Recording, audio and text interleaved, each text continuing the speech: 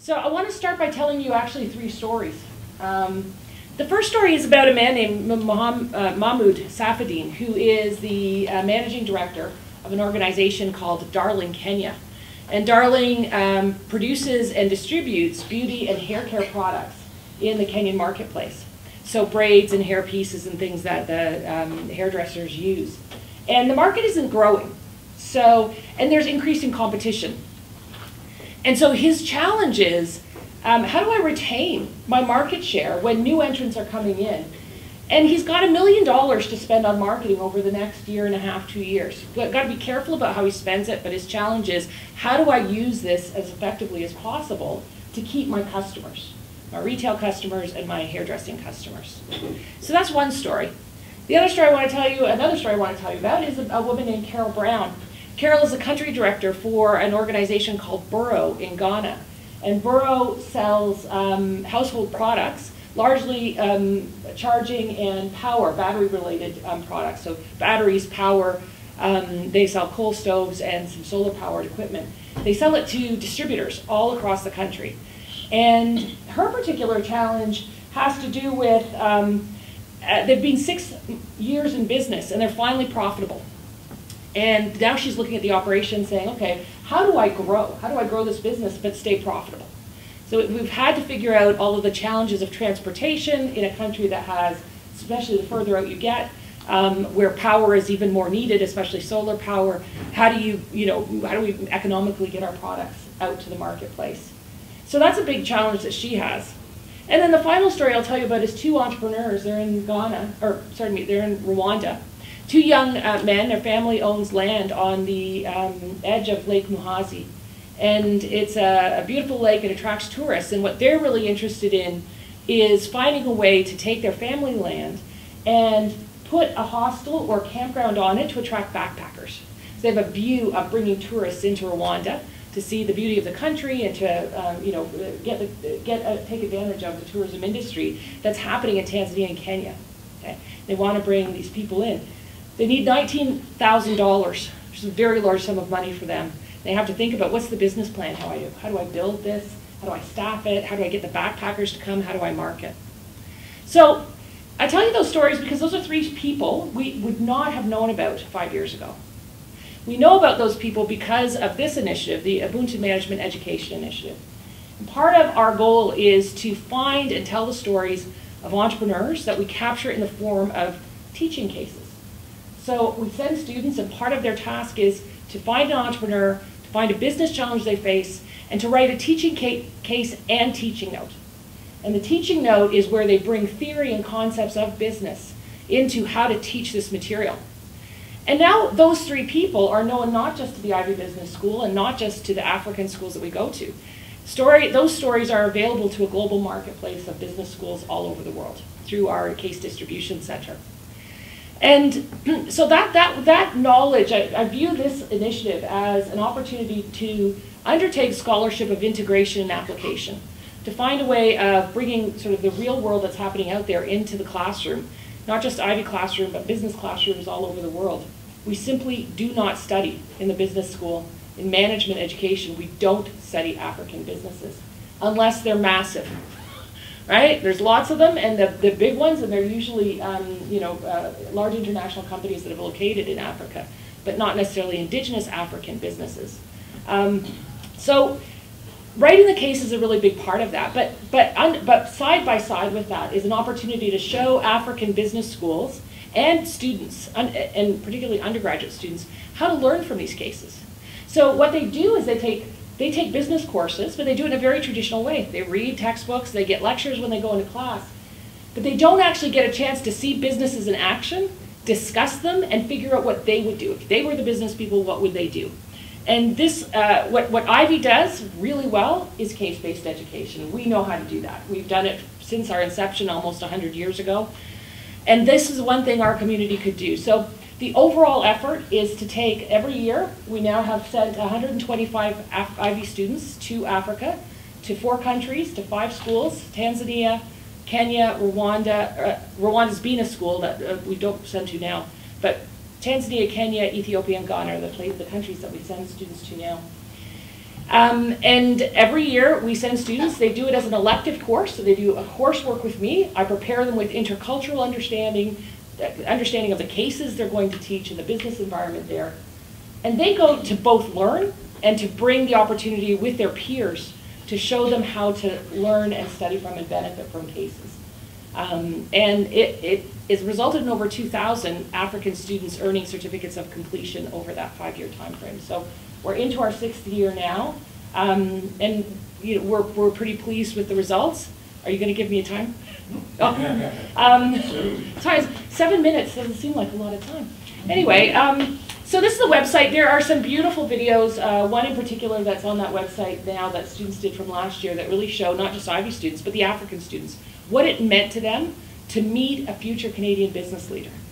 And for me, it's about, we put future Canadian business leaders together with future African business leaders, then at some point, and this has already come true for me, they'll find a way to partner and take the initiative forward. So that's my approach to the SDG. I'm still trying to perfect it, make sure we're not stepping on toes, and we're creating value not just for us, but for our African partners. And that's really the next thing I need to work on.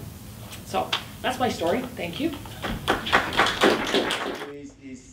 I mean, approaching the quality education is not from research point of view, maybe not necessarily in terms of the case method as it goes on. I think it's more of partnership. So I'll highlight one main partnership with one institution, and the institution is called Africa Regional Center for Information Science. It's in Nigeria. Actually, when it was founded, it was supposed to be responsible for the whole of West Africa in terms of information science education. So the partnership is more or less maybe if you improve the quality of the faculty there, then you'll be able to improve the quality of the education. So the partnership started in 2009, went through a grant from the Department of Foreign Affairs and International Trade. A junior faculty from there came here for 6 months. And so she was a faculty member there, but she was yet to get her PhD. So she came here, worked with me for 6 months, developing the thesis proposal. So again, we tried it again the following year in 2010, another one came. So in our case too, she, developed a proposal, she was able to do a pilot study, and both of them went back. And within 2 years, they finished their PhD and their faculty members there. So we were able to help in that way. And along the line, we did put in a proposal to MacArthur Foundation, my school, FIMS, and that school in Africa, in Nigeria. So we did apply and were successful. We got about $300,000 for the partnership from 2010 to 2014. So some of the things that we did include, we purchased books for their programs there, about $15,000. We purchased them, we sell them. We upgraded their IT network. We purchased multimedia equipment for teaching, actually including teleconferencing systems. So then we were thinking, okay, it's possible that we could organize a course here, and the students there would take, we also sit down and take the course. We haven't been able to do that, but that was the intention. Along the line too, six of their scholars did visit at different times. The senior one will stay for 4 months, the junior one will stay for 6 months. So while they were here, they were able to take advantage of films, the Western resources, work on their own projects, and went back. Then our own assistant Dean actually also went to Nigeria for a week. I think she gave a workshop to doctoral students on proposal writing, and she also gave a university lecture. On my own part, as the Western director of the project, actually I visited every year from 2010 to 2014. And each time I was teaching a research method course to the PhD student. review thesis proposals, co-supervise PhD students. And actually then we also we developed a curriculum for their bachelor program. They did not have a bachelor program then, so we developed a curriculum. And what we also did was to publish 2 journal articles for my experience in developing the curriculum.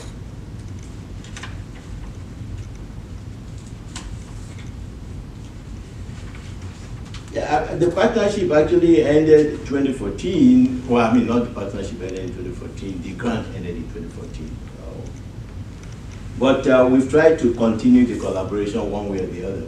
And I think the latest one was a visiting scholar from the university coming in August last year through the grant from African Institute, Western International, and also Fields. So she was here for 4 months. From August 7 to November 30. I mean, she was able to give interviews. She was, I think, featured in the Western News. She attended Brambach. She gave her own talk, and we also collaborated on the project. Actually, we submitted the paper for publication. We are waiting maybe for feedback on it. And so that's with that institution. I've had another partnership with another institution in Africa using the Carnegie African Diaspora Fellowship. We're also partnership with UNISA in South Africa, but the major one has been that Africa Regional Center for Information Science. And what I also believe is actually, if what I'm looking for right now is a grant to be able to organize a summer training workshop and bring junior faculty members from there to come to Western for maybe 4 weeks and be able to do some, impart some knowledge. So in a short way, I think that's my own vision about it, which is a way of improving quality of education. Thank you. Good to go. As an introduction, I want to say that quality education for all is really a noble goal. And it is at the center of all of the other 16 goals. All of them are 17, and they are all interconnected. They are interconnected.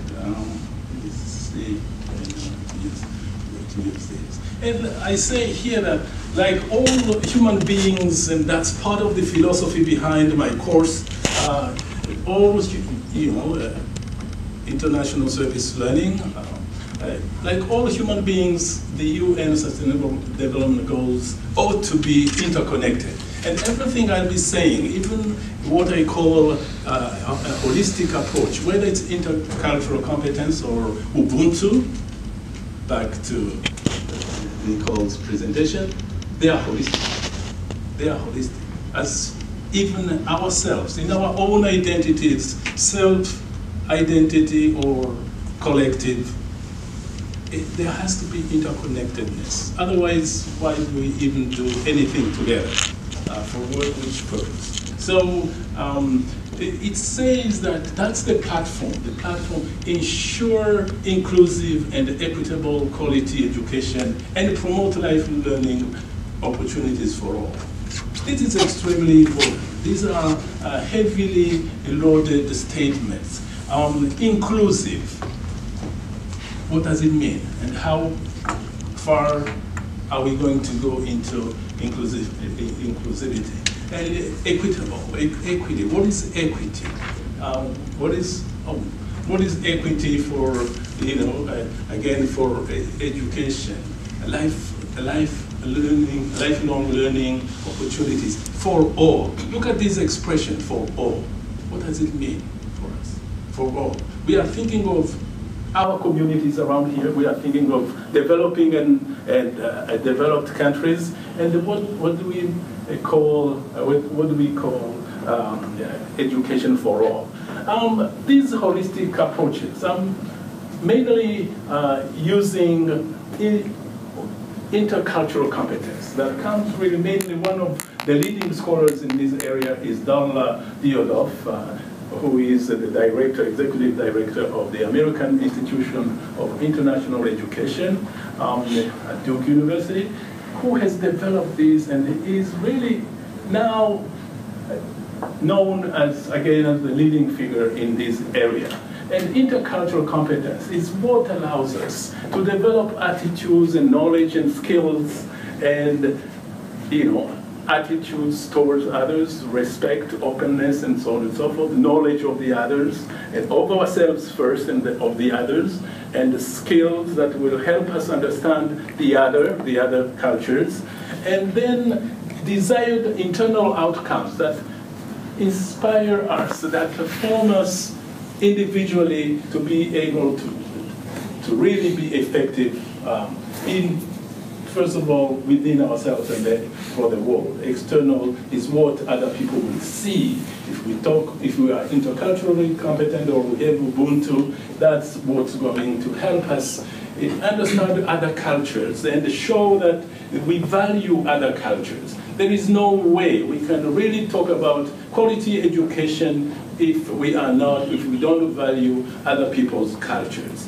And thinking that ours are superior, that's a little bit backwards and really back to maybe a century ago. These are my students. My students, UWO students in Rwanda. You see them in the traditional outfit. The man in the middle is the prime minister, and usually that's what the traditional, official traditional outfit when you meet high up people. Ubuntu education for others. Ubuntu is defined as I am because you are, or I am because we all are. So that the idea of selfishness does not really have any space in developing a reliable, acceptable, respectable environment for people, for human beings. You are because of other human beings. Otherwise, on ourselves, we are nothing, really. We are nothing. If we get 10 PhDs and lock ourselves in a room somewhere and read and write, that will not make us powerful, efficient. And I want to end here, again, education beyond education. There is knowledge. I kind of disagree with the colleague from Kenya. There is knowledge out of Africa. There is a lot of knowledge. There is. My students will be the first, all of them, the 78. No one will ever say that they didn't learn more than they gave, that they received much more than what they gave. Sometimes even guilty at the end, feeling that they have not really, they acknowledge that they've learned a lot. Otherwise, why should we even continue the program? Here, the students, sorry.